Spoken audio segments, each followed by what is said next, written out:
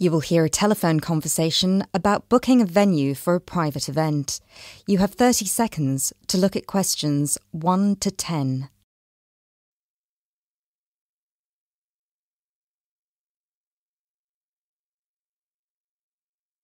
This is George and Dragon. How may I help?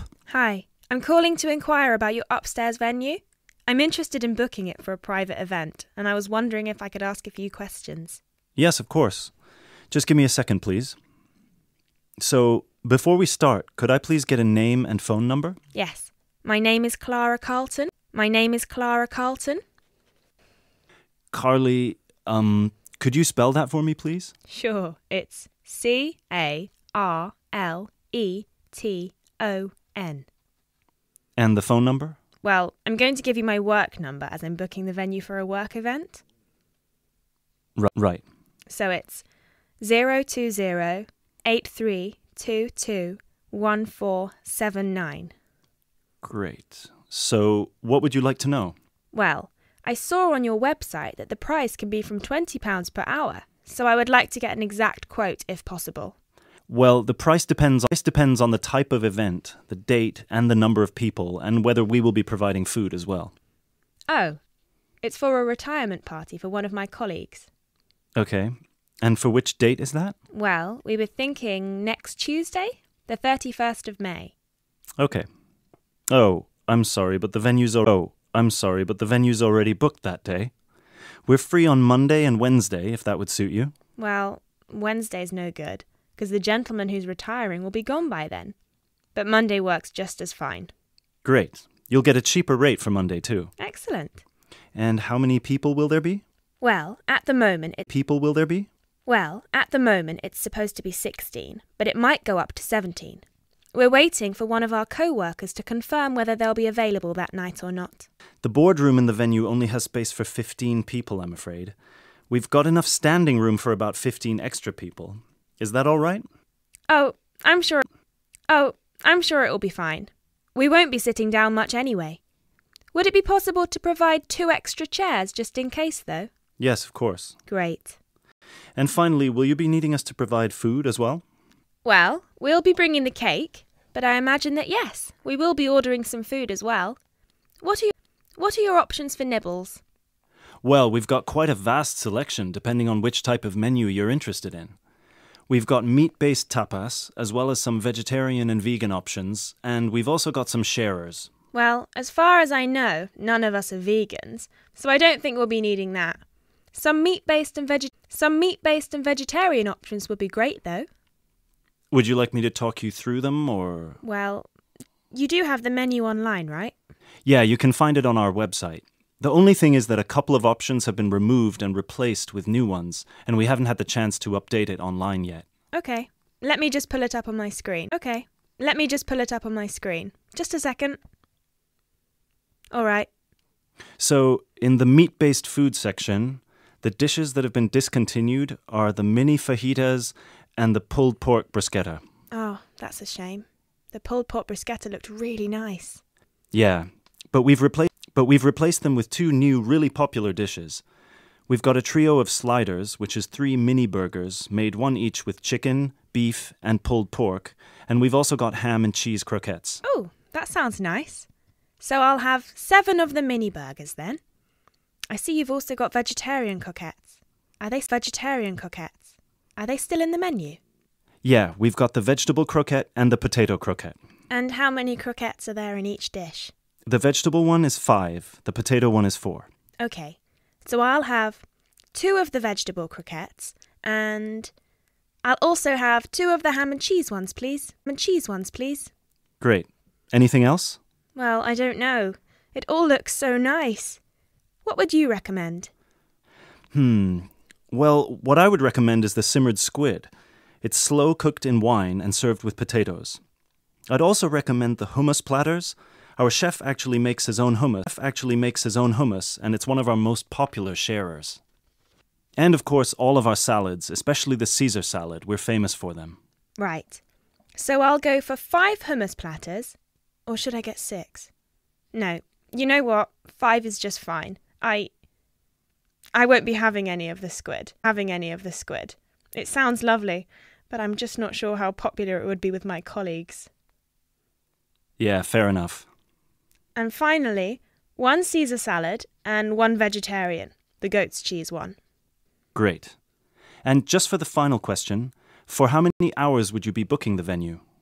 Well, we'd be arriving straight after work, so somewhere around 7 p.m, and I'd expect we'd need it until at least 9 p.m, maybe even 10 p.m, so...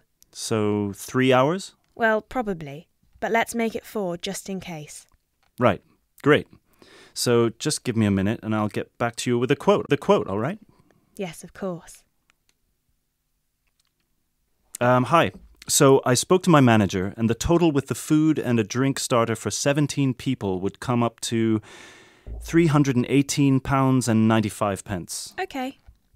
But he'd be happy to offer you a 5% discount, which would bring the total down to just £303. And that includes a pint of any beer, a glass of wine, or fizzy drink for each person. Okay, that sounds reasonable enough. Let's go for it. Right. So I would just need a deposit of...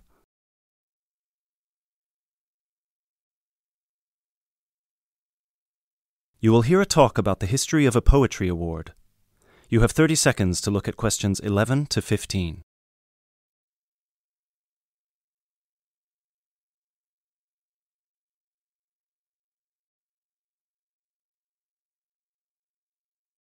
Hello everyone, and welcome to this year's award ceremony for the Antonia Watson Memorial Poetry Award.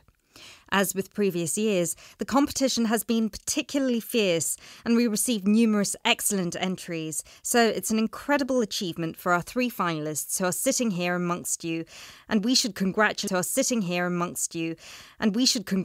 them all. However, as with every competition, there can unfortunately only be one winner, and we will be announcing them shortly. Before we do, though, a few words about the award itself.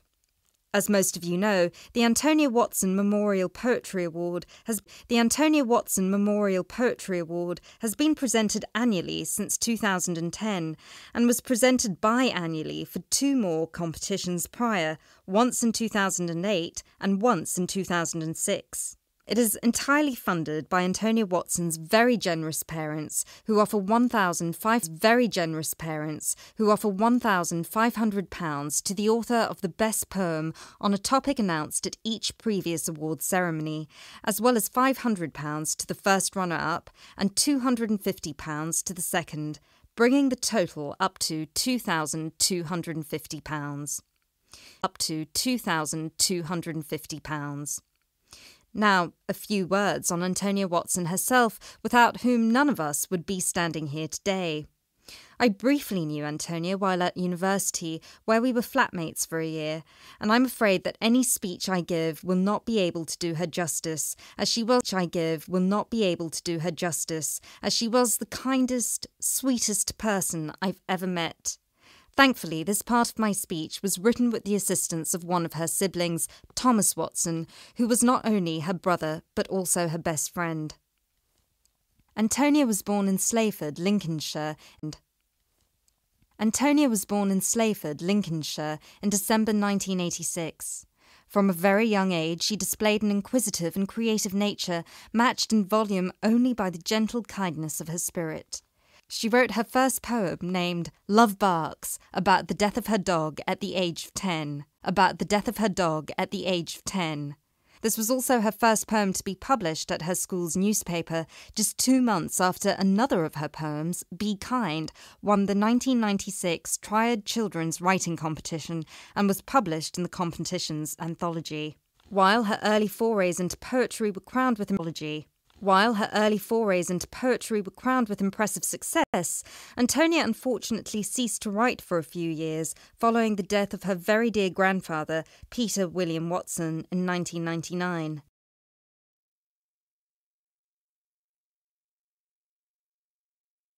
You now have questions 16 to 18.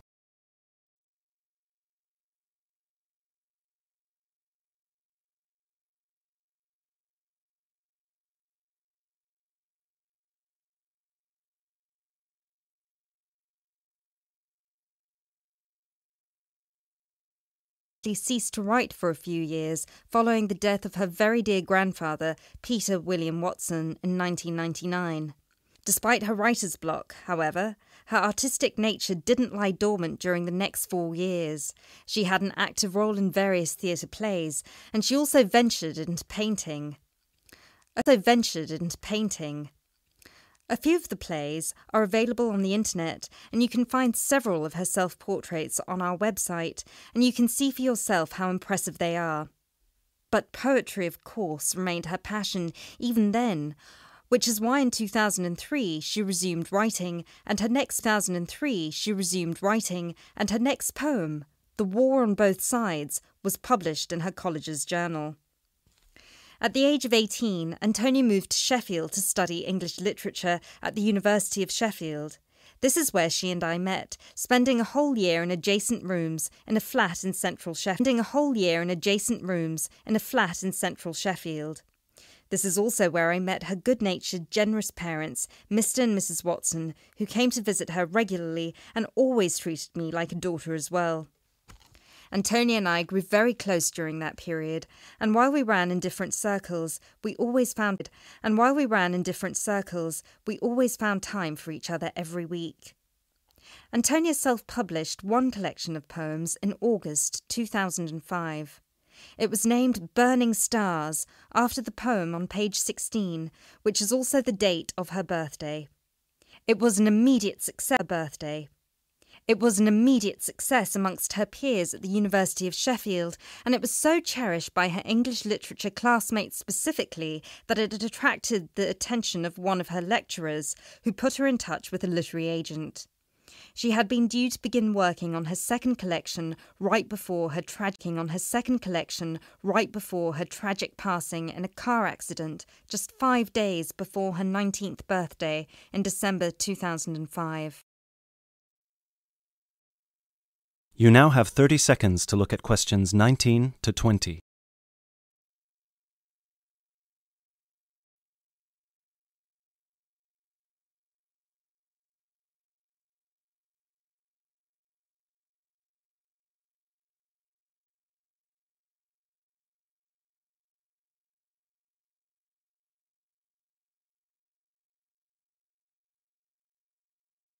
What we do, we are all inherently good.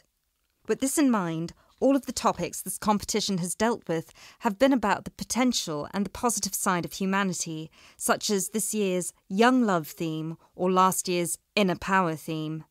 We've had poems about personal strength, about immigration, about gender equality and peaceful protest.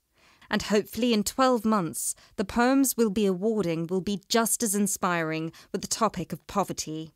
I know Antonia would be really proud of what her parents and what all of you together have achieved. So, finally, let's get on with the actual award. As I said before, it's been a fierce competition this year, and with more than 5,000 entries, it was quite the task for our 3 judges to cut them down to just 3. But our 3 finalists definitely deserve to be here. And without further ado, I would like to...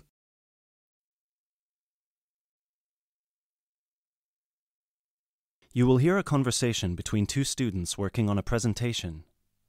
You have 30 seconds to look at questions 21 to 24.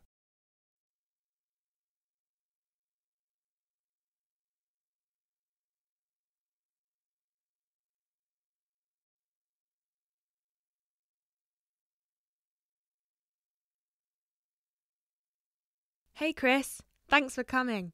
Are you ready to practice our presentation for tomorrow? Yeah, just give me a moment to switch on my laptop. There we go. Okay, what do you think? Wow, that actually looks really nice. So, I've put the title up here in the middle, Reasons People Move Out of Their Parents' Homes. I thought we could start with the general graph outlining why people fly the nest at any age, and then we could break it down to age groups and social or ethnic backgrounds before we get into how our findings fit into what sociologists say about leaving a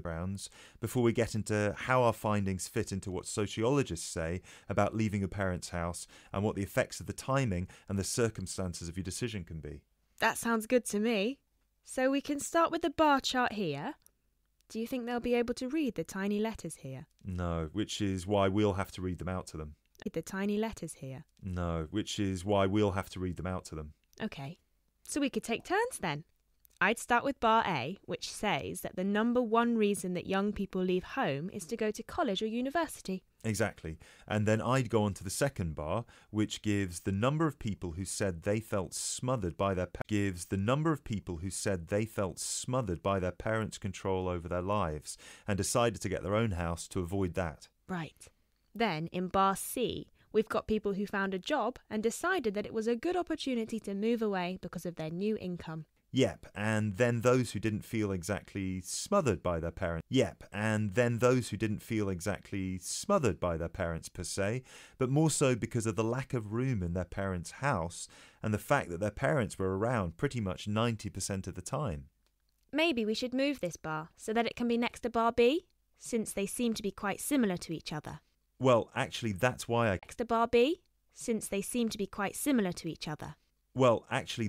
I kept them separate.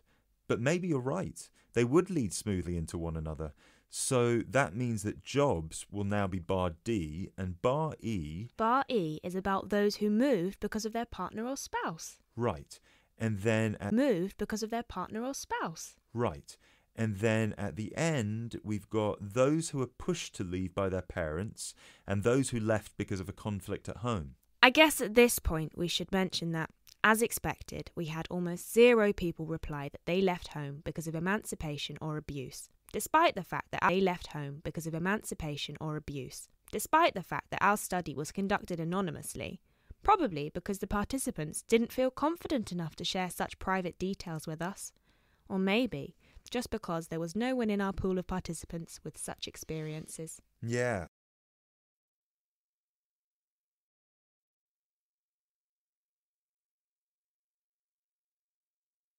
You now have 30 seconds to look at questions 25 to 29.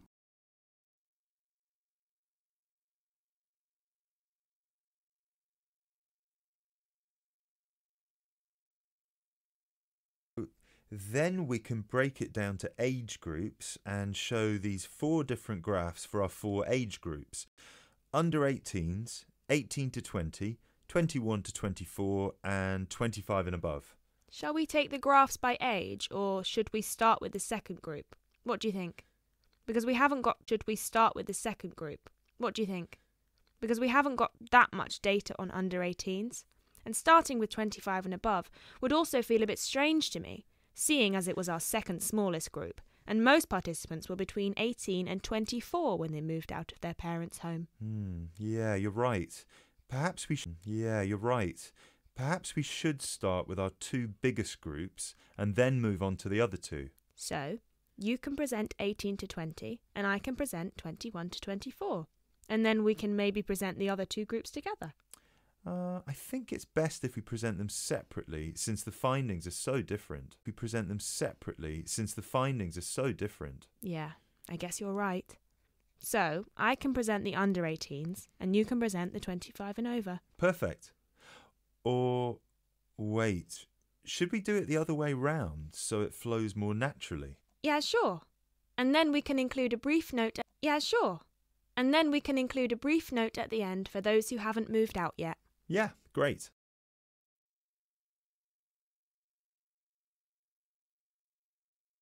You now have 30 seconds to look at question 30.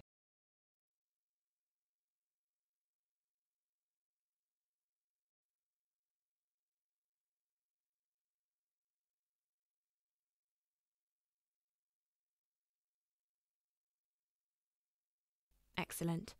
So, then we can move on to the final chart before we get to the bibliography and explain what they said they found difficult when they moved out. Yeah, space to live, especially for those who didn't have a guarantor or didn't live in a student hall of residence. Yes, and that 30% of the participants also experienced some financial problems in the beginning, with bills and rent and food and everything. Right. Then an even larger number reported that they didn't expect to miss their family. That much, but ended up visiting their parents' home often just to see them and spend some time with them.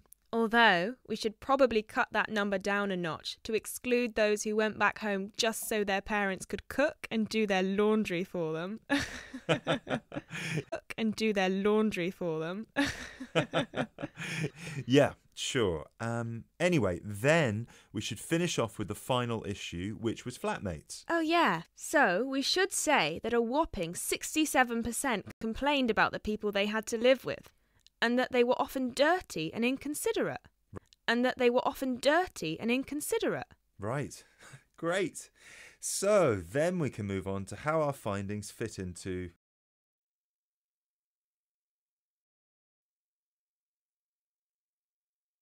You will hear a biology lecture about tuberlaria. You have 30 seconds to look at questions 31 to 33.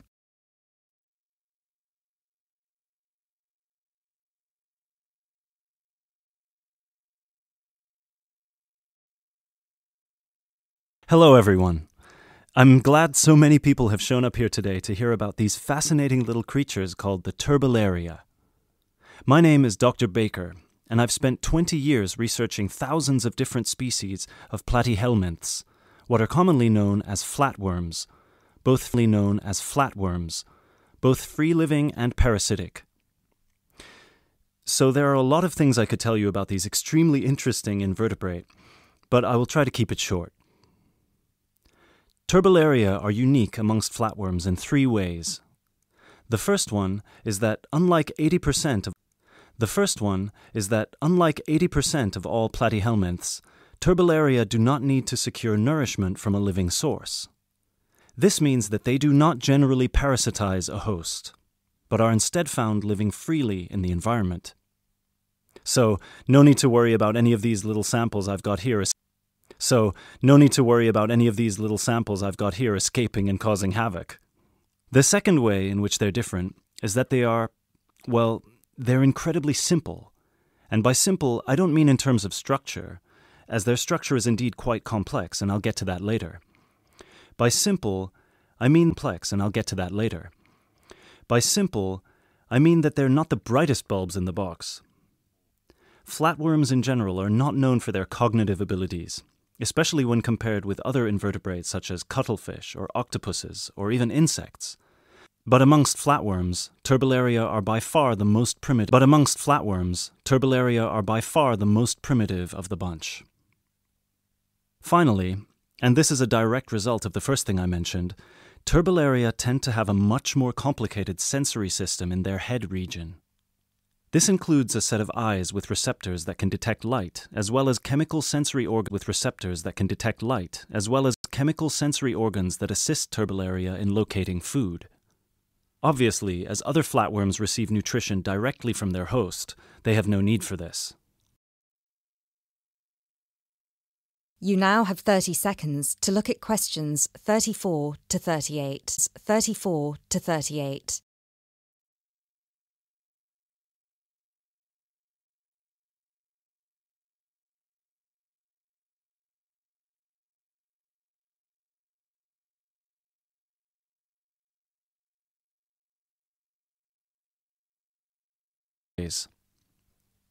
First of all, as their name suggests, they're incredibly flat, which allows them to hide under stones. They're symmetrical on both sides, and they don't have a body cavity. They also don't have any specialized respiratory, skeletal, and circulatory systems. What they do have, however, and this is what I meant when I referenced their structure before, is three layers known as the endoderm, the mesoderm, and the ectoderm, as well as a head region where their brain and sense organs are located, and a spongy connective tissue that fills all the space between their organs. Finally, like most species of flatworms, they're hermaphrodites. This means that a single flatworm has a set of each gender. But don't take this to mean they reproduce alone. Their preferred method of reproduction is called cross-fertilization, which means that each flatworm fertilizes the other. I mentioned before that most flatworms need a host, but turbolaria feed from the environment. So what do they feed on? Most Turbellaria can be found either in fresh or salt water, and they feed on small insects, microscopic matter, and crustaceans. They will pretty much eat anything they find. They have no preference on whether their food is living or dead. Also, and this is the most remarkable part about their eating habits,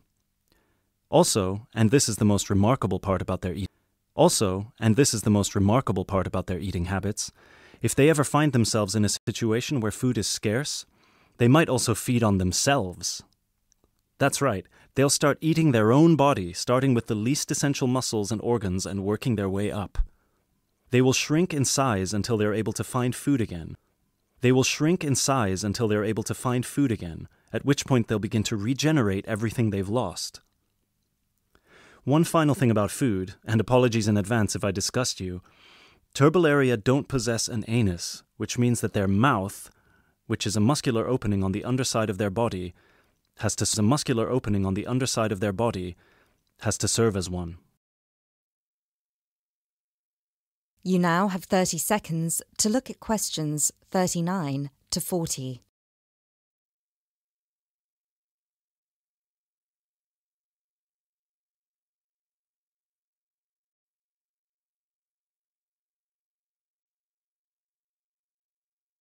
Before I finish this presentation, one more thing you've probably heard before but weren't sure if it was a myth or not. I mentioned already that Turbellaria can reproduce on their own, but there's a second method they can use, which is known as fission. Now, as a child, you were probably told that if you cut a worm in half, it will grow into 2 new worms. That's not entirely true, but flatworms are not worms exactly, and they do have the ability to regenerate by splitting into 2, perhaps even more smaller parts, at which point each part regrows the missing organs and becomes a brand new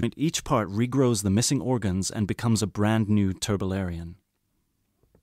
Now this is extremely important for us, and this is how I'd like to close this presentation. Because their ability to regenerate endlessly makes them virtually immortal, and it might open pathways to regeneration in human cells, or slowing the human aging process, which is why scientists like myself have been studying these unique creatures, hoping to get some answers.